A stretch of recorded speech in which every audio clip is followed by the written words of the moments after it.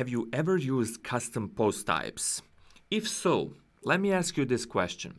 You have a custom post type and it has its own archive. Let's say you have a custom post type called projects and you have a list of projects, and then you also have normal post type posts like your blog, news, whatever, and they have an archive like list of posts. So you go to WP settings and you set the number of posts displayed in the archive, and then you go to your projects and you cannot set a different number for your projects, for your custom post types. So how do you do that? Well, if you're using a theme that natively don't have that option, you're in the good hands. Stay tuned, it's coming up.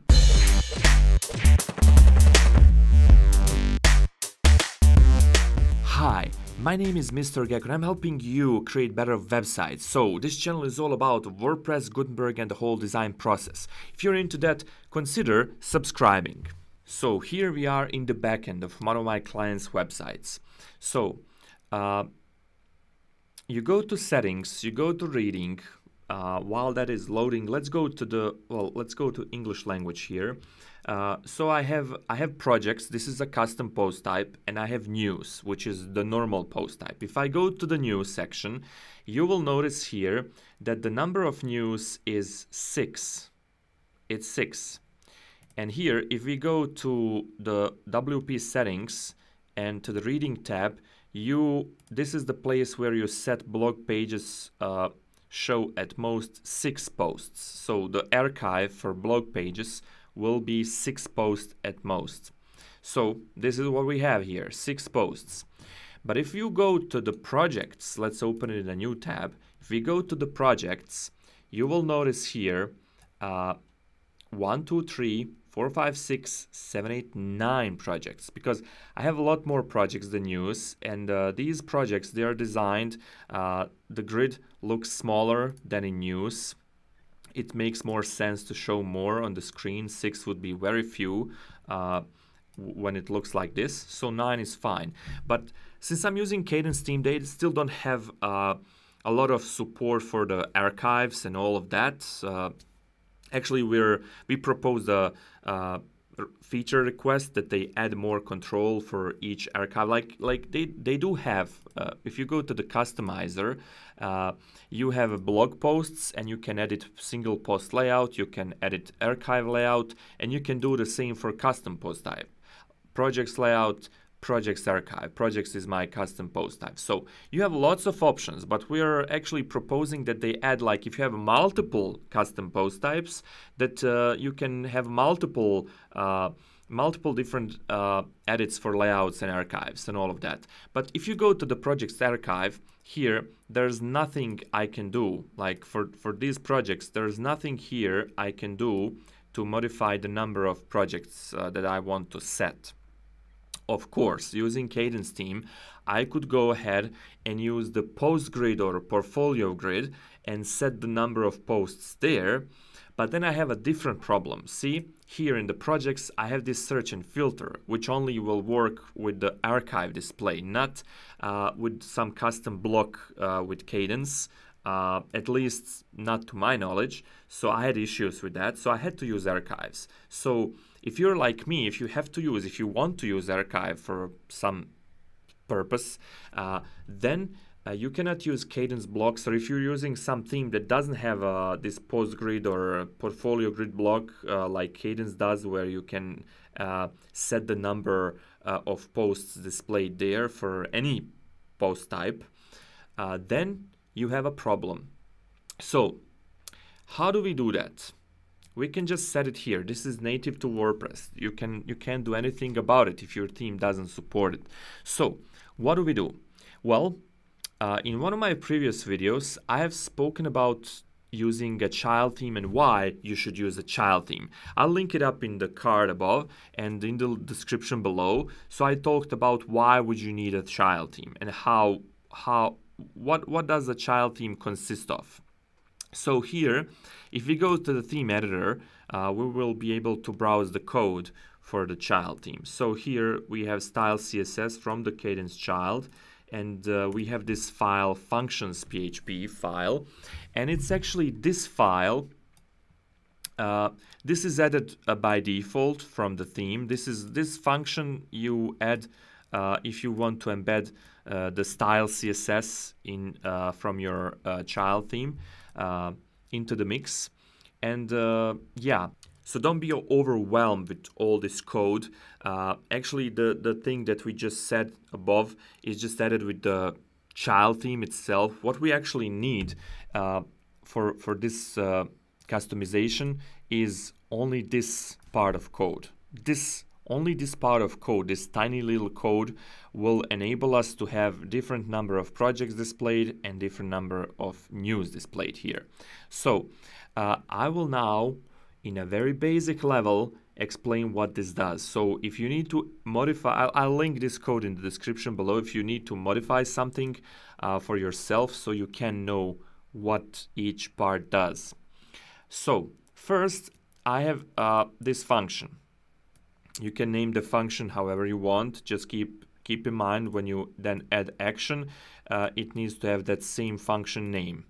So function is taking an argument. This is how functions work. They take something and then do something with it, and then they return something or just keep it modified overall. So I just have one check, an if statement. If some conditions are met, do this, and if not, then just leave it as is. No changes. So this first part, so we have one part, second check, and the third check. And these three checks have this and. This means, so in logical statements, you have or and. So and means all of these conditions have to be met, and or means either one of those can be met, and its if statement will be valid. So for this one, all three of these statements need to be valid in order for the if statement to give me grant to execute the code inside if statement. So this first part is checking, are we doing something for the admin interface or the front end? So this means if it's not for the admin interface.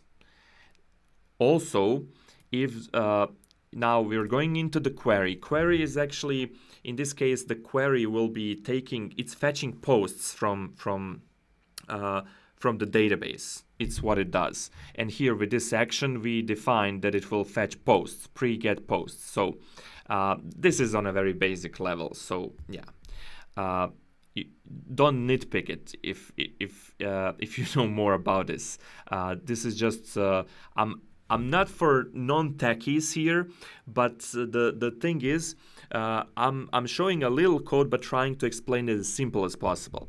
Now the second one, it's going into the query and it's checking if it's the main query, the query that will take the post. So yeah, if this is the main query, and then also is post type archive projects. So this one checks is the post type archive called projects.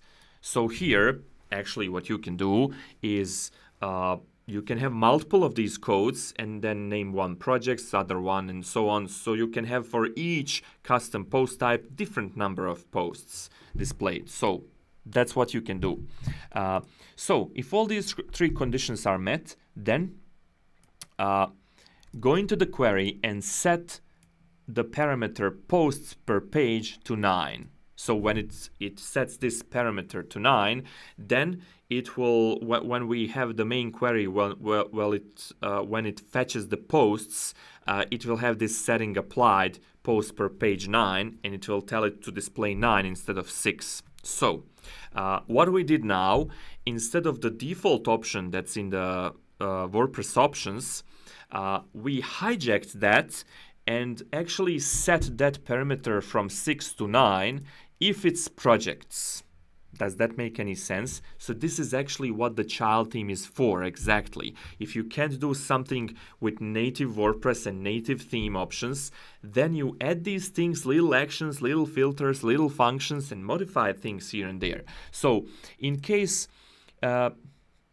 in case you want to go and have more of these, like you can add more and have like, let's say, projects, then maybe something else like, I don't know, books or employees, whatever, and then set that differently. Let's set this one to 8 or 12, let's say. So this is how you can have multiple post types and have multiple post types produce different number of posts in their respective archives. So this is it. So you can modify this. Let me actually change this number. Let me change it to 12, and let's update the file.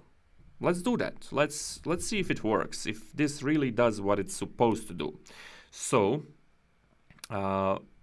okay, file edited is success. By the way, if you're doing edits in here in the theme editor or plugin editor, in these, when you edit the code, if I have a syntax like typo, syntax error, typo, you may be locked out of your WordPress. You may need to regain access from the server side. So always have access to the server if you're going to edit one of these files. Now, let's reload the news. Okay, I may need to reload the cache. I'm not sure. Okay, no need to reload. 3, 6, 9, 12. You see, 12. So easy as that. Easy as that. So I'll link this code in the description below. If you need to do this for the Cadence theme or any other theme, be my guest. So if you like this video, if you like what I do, hit that thumbs up. Share it if you can with people who may benefit from this, and see you in one of my next videos.